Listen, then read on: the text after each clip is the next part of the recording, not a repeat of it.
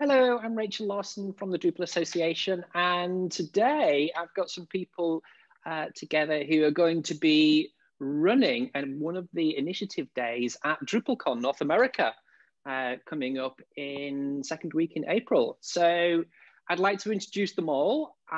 This is the team for an initiative called Decoupled Menus. And we have Theo, we have Gabriel, we have Tara, and we have Baddý. So hello, everyone. How are you doing? Hello. Good, thank you. Hey, great. So Decoupled Menus will appear on Tuesday at DrupalCon. But what do we mean by this? I know it's the name of a strategic initiative, but can you tell us a little bit more about what that means, Theo? Sure.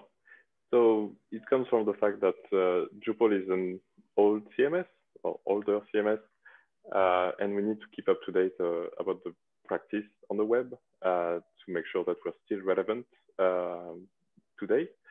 And this is the way for us to start to bring Drupal into a new kind of phase where the front end is a bit more involved into the decision about what to use to build websites, because usually it was backend developers that did that. Now it's a bit more front-end developers that have some of the decision making. So we need to make sure that we are a good fit for front-end developers, and that Drupal is still relevant for front-end developers today to implement large-scale projects and smaller-scale projects as well. Yeah, absolutely.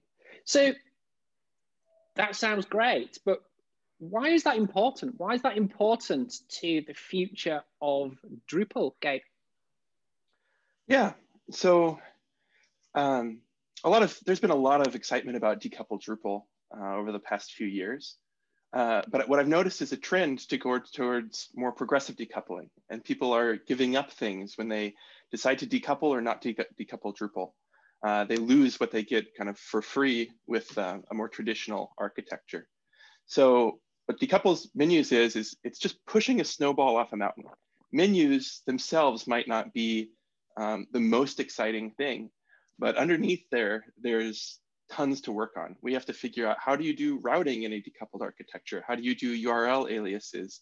Do you handle authentication? Things like that. And then we're also establishing new patterns. So we have already made it possible to have projects on Drupal.org that aren't just Drupal modules. So we can have standalone JavaScript packages, and those can even be part of and considered part of Drupal core, even though they don't live in the core code base. So what we're doing is we're establishing these patterns that are going to set us up for success over the next decade. And that's really exciting. Oh, fantastic. Yeah, that would be great, actually. And yeah, as you say, there's so much in the background that has to take place to make that happen as well. Yeah. So just thinking, people are going to come to DrupalCon on Tuesday. They will hear all about you talking about this in a keynote on the Tuesday morning. And there will be lots of sessions on the Tuesday around decoupled menus. What do you think people might learn at DrupalCon about your initiative? So I think first of all, people are gonna learn what has been done. And what has already, like, from the Drupal Association has also been helping a lot. So I think that in the keynote, we are probably going to be talking about what has been done in the background and where are we? You know, how far are we with the initiative, or, you know, are we starting to think about the next things to be done? Or so that is what you're going to learn in the keynote, and we are hopefully going to have some cool sessions that are going to be supporting that, maybe some use cases. And we've been doing these lightning talks. If you haven't seen that yet, go on our YouTube channel, Decoupled Menu Initiative, where we have actually been trying to, like, talk about what is happening in decoupled Drupal world.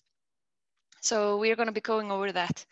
And then the idea is, of course, to see and test if this is actually working out. So we are hoping that we are going to be that far that people can actually come and start to play around and create, like, JavaScript components and you know, play around and create menus. And so the idea would be, like, to have a little hackathon or something like that. We are creating this idea now. and hopefully going to be working then together with Tara and other from the mentoring team to see like if we can create like some kind of cool things to be doing on Tuesday and hopefully on the days after too. Oh, fantastic. So it sounds like you already have some ideas about how people can participate in the later parts of the day on Tuesday. So when we go into the second phase, into the contribution, that you will have some specific things that people can be doing. And I mean, Tara, you're working as with the mentoring team to make sure that we're going to have some mentoring people to help with that and so on, yes? Yeah, so we'll have mentors on the day available, even if you've never contributed to Drupal. We can help you understand how the issue queue works, what the issue queue even is, if that word is not familiar to you. And, you know, like Baddý was saying, there's still kind of a lot being decided and, you know, work is actively happening. So we'll figure out as we get closer what exactly those tasks look like.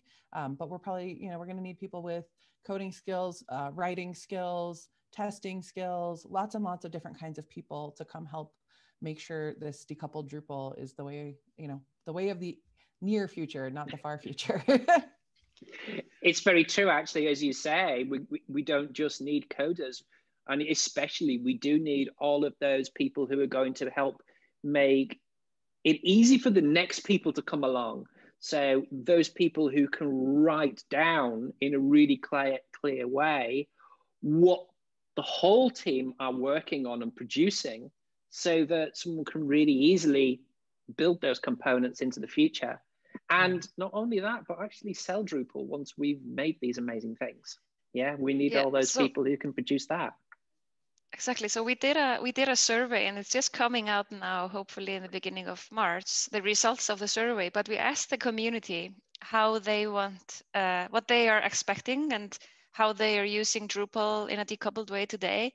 What JavaScript frameworks are they using, and not just those who are using Drupal, but those who are actually building decoupled applications. So we got like 100 plus, you know, we got like 150, I think, responses. And one of the main things that people said there were they want to have code examples. So documentation, they want to have examples. So it would be great if we can have like people at DrupalCon helping us to create these code examples. So you can say like, now, next time I'm building a Vue.js application, and I can just go there and I can look at the example and I can know exactly how it is being done, and I can just take it and take it further. So this is what the result of the survey said, that we want more code examples, we want more documentation of how to do decoupled applications. So that is definitely going to be a big part of the Tuesday, Wednesday contribution in our initiative. Absolutely. Do you know what? I've been listening to you all telling us about this. I'm really excited for DrupalCon on Tuesday. I hope that all of the other initiative teams that we come across next will be equally inspiring, shall we say. So thank you. We'll catch up later in a few weeks and see how far you've got ready to be prepared. Thank you. Thank you. Thank you. Thanks.